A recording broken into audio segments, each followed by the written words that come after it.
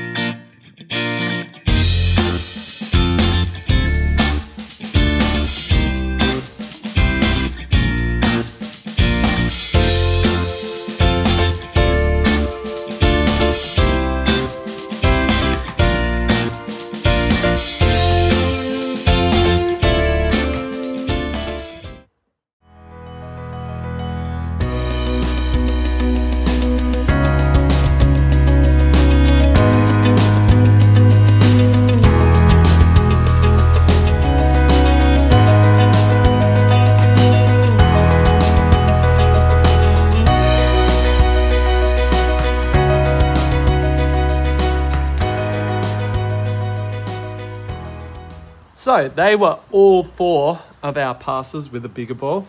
Now, if you didn't have a bigger ball, you could use a smaller one.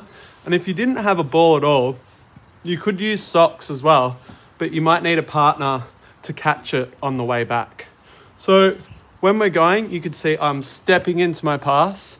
You might also notice in my shoulder pass, I did left and right as well. So if you can pass from your left and right shoulder when you're doing your shoulder pass, that'll really help. And when you're doing the shoulder pass, to have both hands coming right through, even though one is more dominant on it. And that step is so important. A, so it gives us power and accuracy. And B, as well, it'll get us closer to the target that we're trying to pass to, which is really helpful if you're playing a game of basketball or netball. So I hope you enjoyed those. Now, if you want to turn that into a game or something like that, you could have a partner that you're doing just one specific pass on, and it's one bounce and you've got to try and catch it as well. Or you could have some targets to aim at. You might have something on the wall, so you could put up a picture for you to aim at, and that's your target. Or if you have some chalk, you could go in there and you could play almost like some darts to get some points as well. So if you want to turn it into a game, that's a great way of doing it. So I hope you enjoyed my masterclass on the 4 different passes, and have a go yourself at home. Good luck.